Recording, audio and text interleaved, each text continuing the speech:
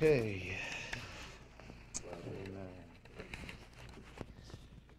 Amen.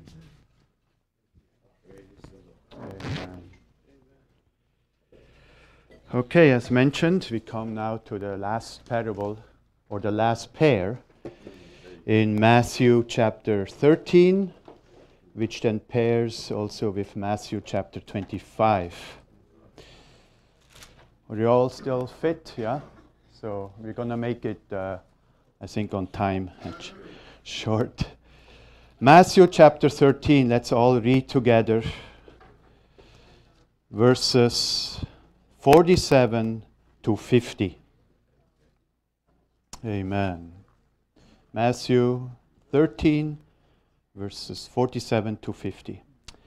Again, the kingdom of heaven is like a dragnet that was cast into the sea and gathered some of every kind, which when it was full, they drew to shore, and they sat down vessels, but threw the bad away. So it will be at the end of the age. The angels will come forth, separate the wicked from among the just, and cast them into the furnace of fire. There will be wailing and gnashing of teeth. Yeah, okay. Right, so this is the last parable here in Matthew 13 in regards to mysteries of the kingdom of heaven. And it tells us how God will deal with the existing nations, with the unbelievers living on this earth when the Lord comes back. Right? In order to complete the mysteries of the kingdom of heaven, God also needs to show us what He will do with the unbelievers when He comes back, right? Otherwise, the mysteries would not be complete. So, the sea here, you read here that there was a net cast into the sea. The sea here refers to the nations, to the world, and with the people, the fish in it, the unbelievers. Let's read in Revelation chapter 17. It's being made clear there what the sea refers to. In Revelation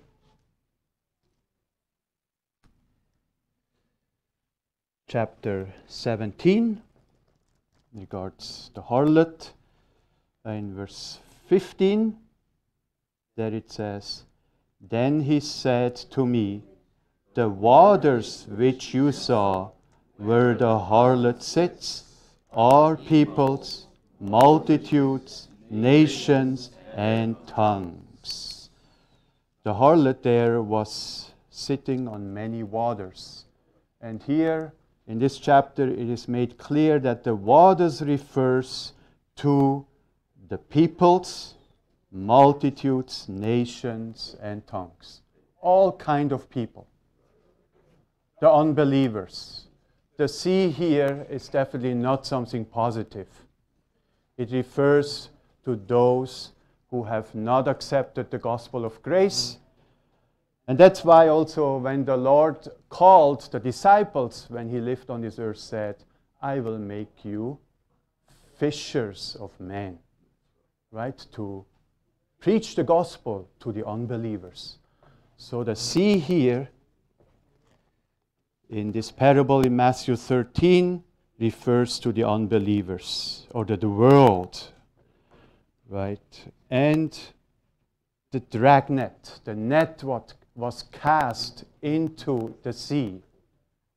And when it was full of fish, all kind of fish, it was thrown into the shore, and then a separation was made between good fish and bad fish.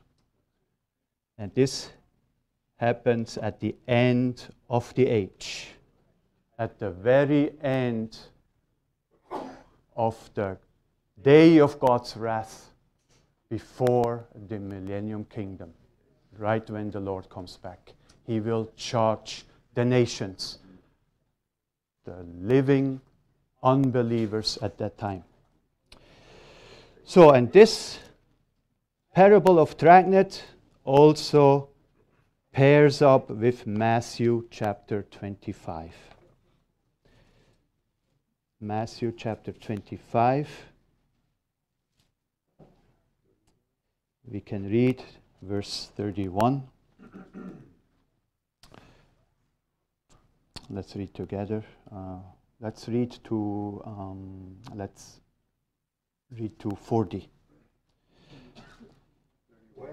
Yeah. When the Son of Man comes in his glory and all the holy angels with him, then he will sit on the throne of his glory. All the nations will be gathered before him, and he will separate them one from another, as a shepherd divides his sheep from the goats. Okay, till here, quickly. Right? Again, the same thing happening here.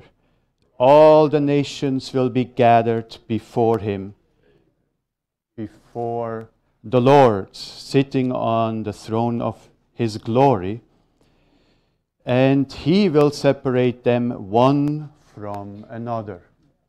And here, he will separate them between sheep and goats, which refers also in Matthew 13 to the good fish versus the bad fish. Yeah? And so in verse 33, it then continues, he will set the sheep on his right hand, but the goats on the left. Then the king will say to those on his right hand, come, you blessed of my Father, inherit the kingdom prepared for you from the foundation of the world. I was hungry, and you gave me food. I was thirsty, and you gave me drink. I was a stranger, and you took me. I was naked, and you clothed me. I was sick, and you visited me. I was in prison, and you came to me. Then the righteous will answer him, saying, Lord, when did we see you hungry and feed you, or thirsty and give you to drink? When did we see you a stranger and take you in, or naked and clothe you? Or when did we see you sick or in prison and come to you? And the king will answer and say to them, assuredly I say to you, inasmuch as you did it to one of the last of these brethren, you did it to me. Okay. Amen. So here the sheep or the good fish were the unbelievers that at the time when the left believers on that time, during the great day of God's wrath, were living on this earth, those unbelievers helped the persecuted ones, the persecuted believers. Right? So the Lord says, what you have done, for instance, you gave them food, you clothed them, right? And you took them in to help them. You did this in verse, as we just read, in verse 40, you did it to one of the least of these my brethren. So the unbelievers helping the least of my brethren, says the Lord, the King. So the least of my brethren are those that were not raptured yet at that time. They were the least ones, meaning the left ones, unfaithful Christians, not being the first fruits, not being martyrs, right? But still living on this earth during the Great Tribulation, the day of God's, during the time the beast was reigning. And those Christians, of course, the beast persecuted. Right? We know that from Revelation, that the beast was given authority to persecute the Christians at that time. Right? So, then the good, I call them, let's say, the good unbelievers, the sheep or the good fish, they were helping those persecuted Christians, giving them food, clothing them, and so on. Right? So these unbelievers did to the one of the least of my brethren, says the Lord. The Lord acknowledged it as they did it to him. Right? So there were definitely those good fish, the sheep, that the Lord then said in verse 46. In verse 46, if you go to Matthew 25, verse 46, he says, but at the very end, but the righteous ones, I will lead them into eternal life. Amen. Which then are those, because they did so good on the persecuted Christians, they were rewarded in a sense to go into eternal life, meaning they continued as the nations to live during the millennium kingdom. Right? These were the sheep or the good fish. Now, what about the other ones? What about the goats or the bad fish? Let's read in Matthew chapter 25, continue in verses 41.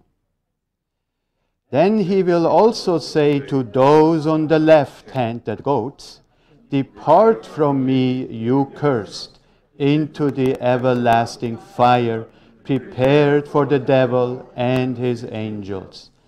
For I was hungry, and you gave me no food. I was thirsty, and you gave me no drink. I was a stranger, and you did not take me in. Naked, and you did not clothe me. Sick in prison, and you did not visit me. Then they also will answer him, saying, Lord, when did we see you hungry or thirsty, or a stranger, or naked, or sick, or in prison, and did not minister to you? Then he will answer them, saying, Assuredly I say to you, inasmuch as you did not do it to one of the least of these, you did not do it to me. And these will go away into everlasting punishment, just into eternal life. So those on the left side, the goats or the bad fish, they were thrown alive into eternal punishment, the lake of fire. Because they did not help during the time when the Christians, the believers, were persecuted. They didn't care. They didn't clothe them nor gave them food. Right? So the punishment is here. They will be thrown alive into the lake of fire. Those are the goats or the bad fish. Right? The bad fish, they were thrown away. So now, how did those on the right side, the sheep, how, based on what did they do and help the Christians? Well, in the beginning of the last 3.5 years, right, before the millennium kingdom, there was preached the eternal gospel. In Revelation chapter 14.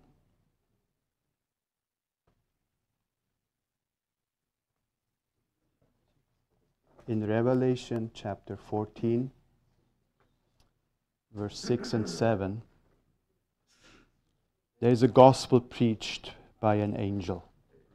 Verse 6 and 7. Revelation 14, 6 and 7. Then I saw another angel flying in the midst of heaven, having the everlasting gospel to preach to those who dwell on the earth, to every nation, tribe, tongue, and people, saying with a loud voice, Fear God and give glory to Him, for the hours of His judgment has come. And worship Him who made heaven and earth, the sea, and the springs of the water. That's right. Yeah, when the beast was reigning there in the 3.5 years before the Millennium Kingdom, before the judgment of the nations, there was a gospel preached. A different kind of gospel than what we preach today to the unbelievers. It was, as it says here, the eternal gospel or the everlasting gospel. And this angel preached it, saying, Fear God. Fear God. Our gospel today is, well, what do you, Rebecca, preach to your colleagues? Do you say, Fear God? No, we preach the gospel of grace. We say, receive Jesus Christ. Believe in Him and you shall be saved. Right? From eternal punishment. And you preach the gospel of the heavenly kingdom. Come, receive the King into your life. Right? So that we may inherit the kingdom. And it's not the angel. Exactly. We are today preaching the gospel to the unbelievers. But at that time, hopefully you will not be on the earth anymore. At that time, it's a different gospel because the age of grace has ended. Right? And it is now the beast reigning here on earth. And the angel preaches, Fear God. Give glory to Him. For the hour of His judgment has come. Everyone at that time, living still on the earth, knew there is God. Because supernatural things happened, right? That the stars fell down from the sky. There was an earthquake and every island and mountain was moved from its place when the sixth seal was opened. So every man living on this earth knew there is God. The judgment, the punishment has come. Right? And people wanted to hide there in the caves. Right? So then the angel came and preached and said, not believe in Jesus, no, but now it's about fear God. Right? And so the unbelievers that accepted this eternal gospel were then the sheep, were then the good fish, and then helping the persecuted Christians. Right, so if you go, it's spelled out here also in the outline to see clearly the pairing here.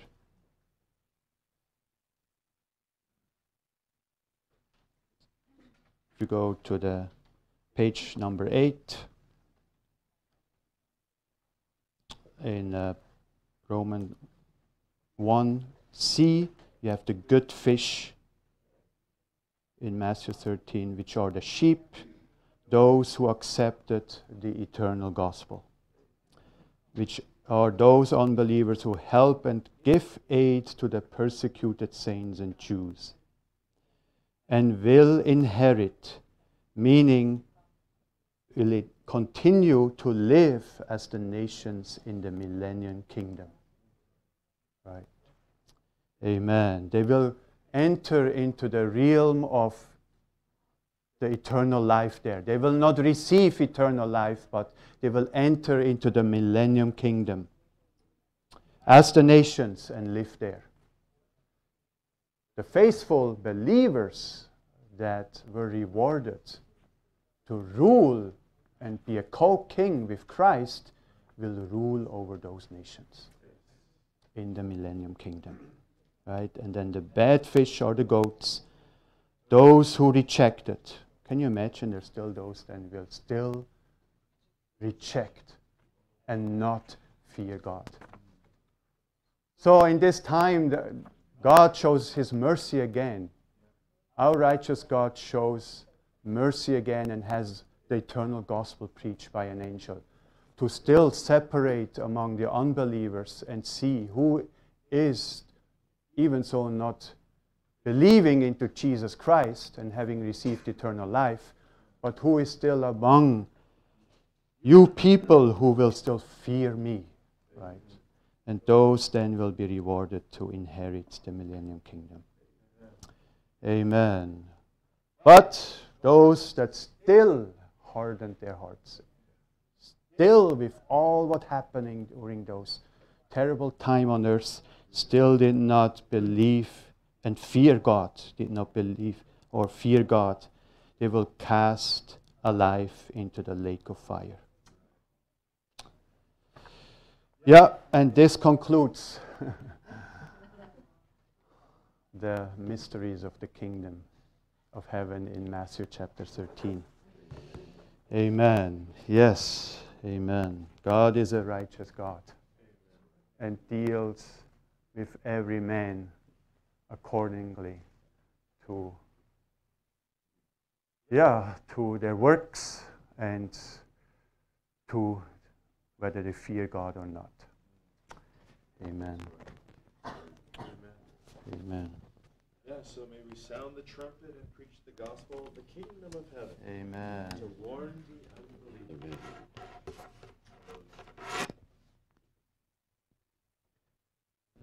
The Lord is very gracious to us because He wants us to make it to the kingdom.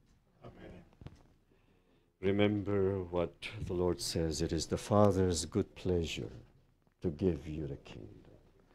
I think the Lord has done everything He could to help us to make it.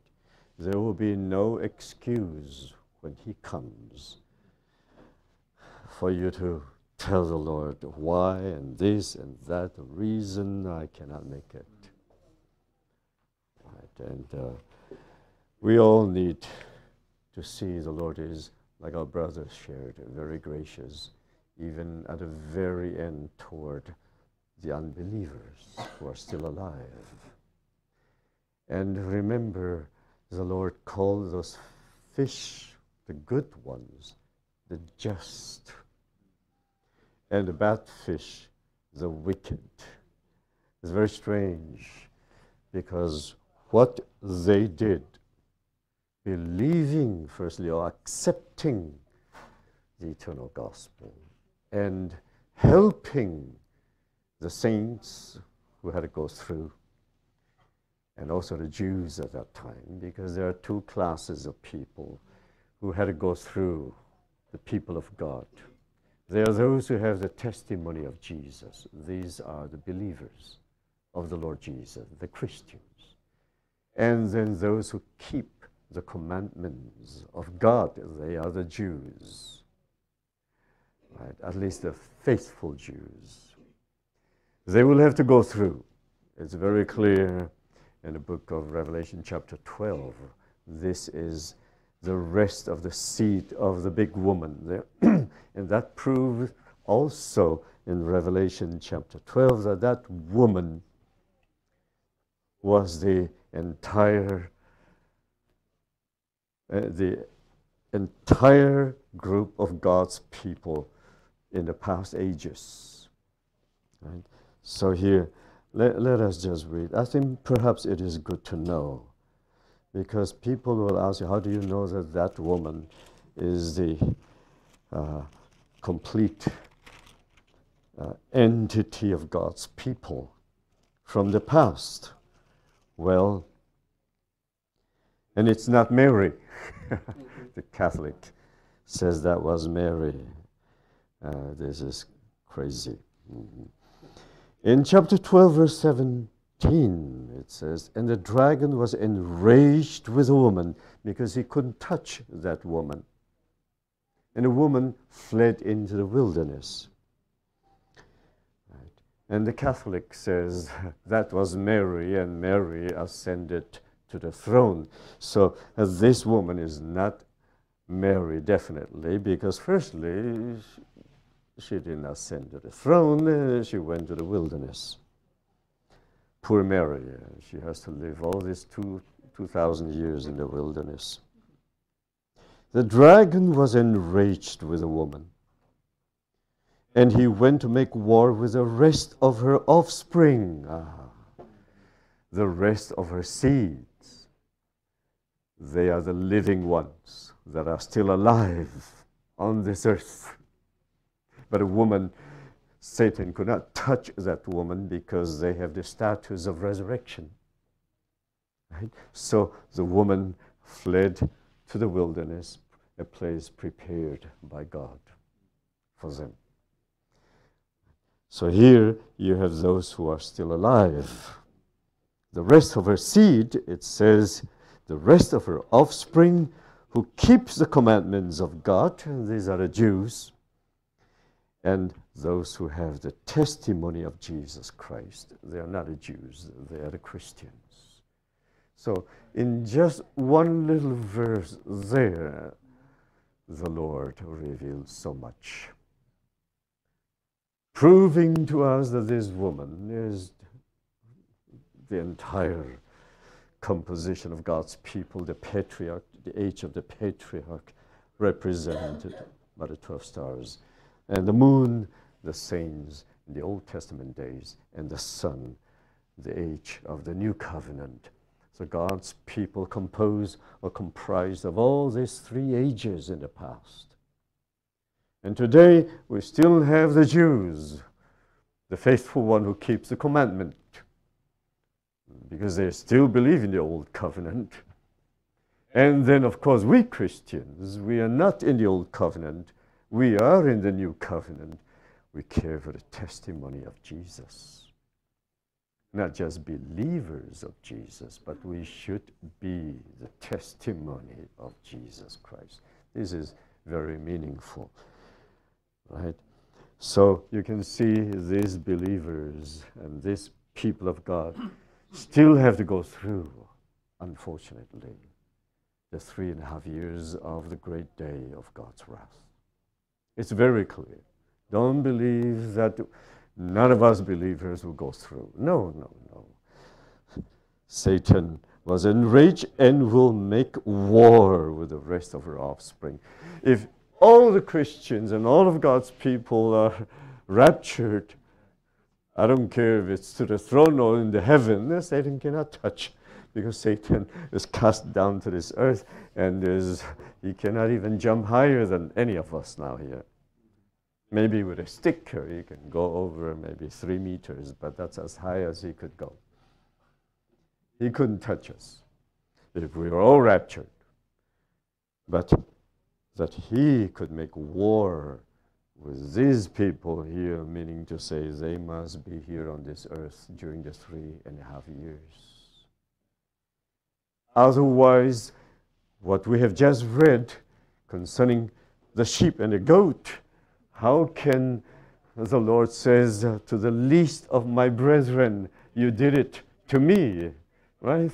How can they perform those righteous deeds or good deeds if they're all up there? It's not possible. So it is very, very clear that you can tell the believers, no, no, no. There are still some left behind here on this earth, and they will be persecuted. And those unbelievers who fear God at that time, because everybody knows already there was a God. The only problem is, are you afraid of God or are you not afraid of God? It's written in Revelation that many of them still curse God and blame God, even cursing him. Can you imagine? so hardened, just like these people here today. They are already now prepared to be hardened. And so when the Lord, when the time comes, they will even be harder. They will be so angry, they will even curse God and continue to practice their witchcraft. They worship demons. And goodness, it'll be terrible. This is how hardened the heart of these unbelievers, part of them, some of them are, right? So when the Lord comes back, he will have to deal with his people. And as our brother shared, right, without these two parables, the kingdom of God, the scripture will not be complete. And you will not know. And a lot of people ask, well, who are we going to rule over? Well, who are they that we're going to rule over? Are there still any nations left? Well, the Lord knew that we were going to ask this question.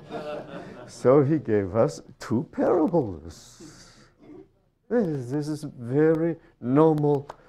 And the Lord, in his wisdom, covered every question that people might ask today. And so now you know how to answer them.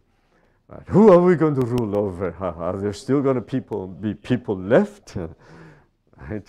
We will be the kings, but who are going to be the nations? Now you know how to answer them. We can show them the parable of the fish.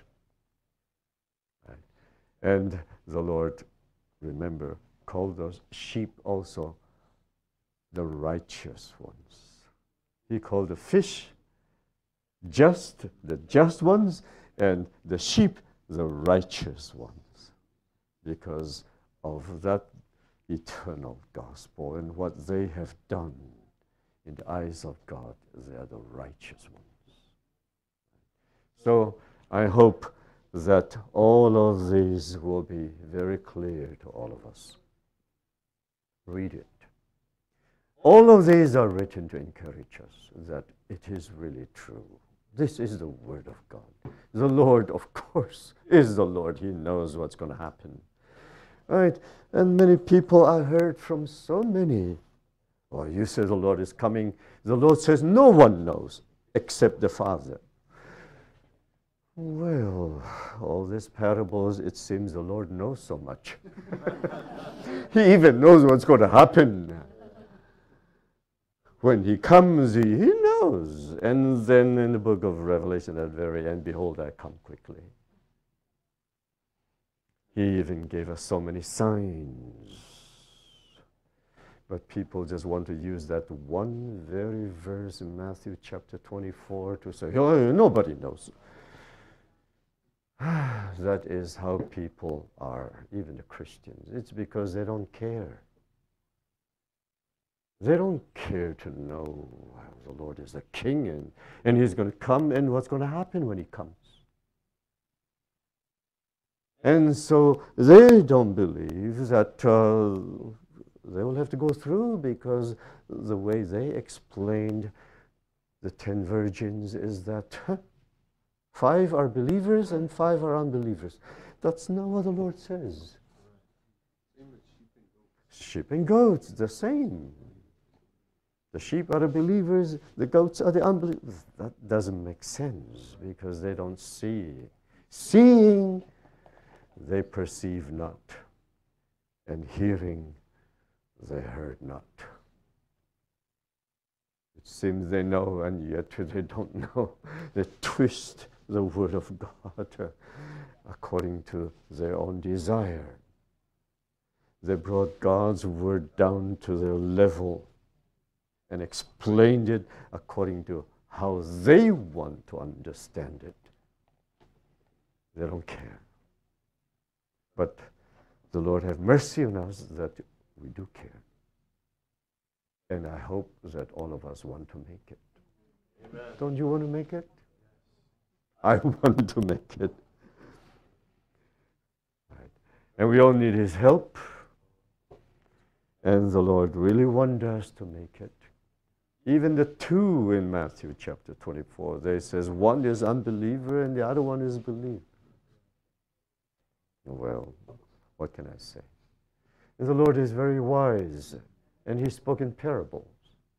That is why in chapter 24, 25, concerning His coming, because there are some that are alive and most of them are dead, so the numbers of God's people is always number 12. You have the 12 tribes, you have the 12 apostles, and the number of New Jerusalem is all number 12.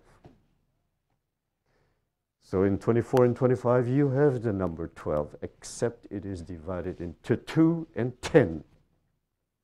The 2 are still alive, working and sleeping and grinding the mill, working in the field. The dead ones will not be working, okay. And the 10, the majority, they slept because the Lord went away and didn't come back. He went away for 2,000 years. And so there are a lot of believers who died and slept. So for the 2 that are alive, one is taken, one is not taken. One has to go through, unfortunately.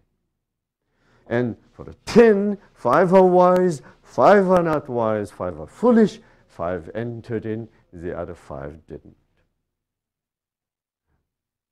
This is very clear. Simple, actually. Too simple. But you have to see it. It is so clear for all of us today, right? Isn't it clear? Shirley, even Shirley is clear. Right. All of us are clear. Right? Everyone is clear. Because it's so simple. It's because the Lord opened our understanding and He opened our eyes. It's not because we are intelligent, but the Lord has mercy on us. And so there's no reason why we couldn't make it. No reason. Unless you don't take care of your heart, unless you don't care, unless you're not willing to pay the price, because you don't treasure it. So all these parables is to help us to make it to the kingdom. And this, can you imagine, this is the first gospel. This is the first gospel. The gospel of the kingdom. Praise God. May all the saints that are here at least, and those who are listening to the live streams, those who have a seeking heart, who are seeking for that treasure, right, they will make it. I hope we'll all make it. Okay, that's good enough. Yeah. Amen. Right. What else can we say, right? Amen. Much grace to all of us.